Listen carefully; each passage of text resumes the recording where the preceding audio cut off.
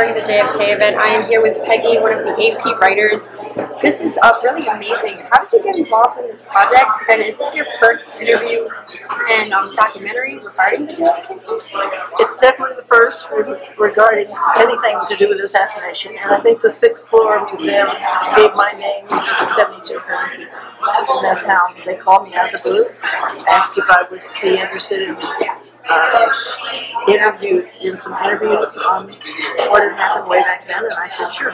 So you weren't nervous at all about bringing this back up, or you were kind of excited to? I just thought it was interesting that somebody called me out of the blue and asked me to talk about that, because nobody had ever asked me to talk about that. I mean, I've been interviewed, but about my life and times, or covering the women's movement that I did for the AP and other people, but not about the assassination itself. So. And then, in terms of your work, have you seen any of your work? We just saw one of your pieces actually. I know, yeah. It's pretty incredible. Well, it was news to me too. I've seen. I know the guy who's the interviewer, the guy we met with earlier, who was taking us around. He reminded me that he had interviewed me 20 years ago for the oral history I did for the 6th floor museum, which I had forgotten. He was the one who interviewed me, and he had. He said that a woman who had been the society editor at the Dallas Times Herald had brought me over to them and said that they should talk to me, and I did.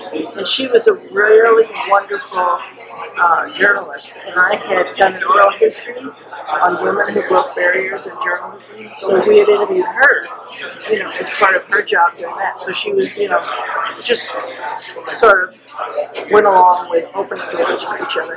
Yeah, you definitely talked a little bit about it on the panel, kind of being involved in this as a woman, and you just said breaking barriers. I guess how was it during this really really difficult time being a woman and getting this done?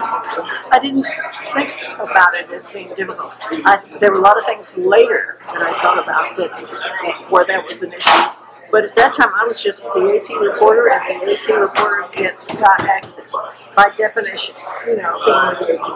And I was very conscious that I had to be there and had to keep phoning in and stuff to the people back on the desk, keep standing, and keep getting information, from whomever I could get it, whether it's the cops or because most of the cops or whatever. And are you still writing, doing journalism, or doing any press regarding the JFK, like traveling? No. No, I haven't. No, I haven't done anything. I haven't been a reporter for more than 10 years. I've started, what I've been spending my time on is starting aging in place villages. There are about 350 in the country, and I started one in DuPont Circle Village. And there are 70 in the DuPont, in the DC metro area, and I started one in DuPont Circle.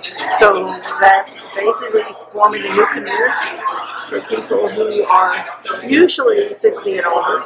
We have people in their hundreds, 100 and older, but it's a way to connect with people that you might have something in common with, or that you can contribute your skills to as an organization. And we put on programs. We're going to do a celeb salon, for instance, on the JFK film. I don't know how we're going to do it. We're going to do it, and it'll be showing the films and then having a discussion about it. And so it's just one of many things we do. And it's been interesting, but it's not reporting. It's reporting. It's reporting? Yeah. Thank you so much. It was a pleasure meeting you. Okay. Enjoyed it.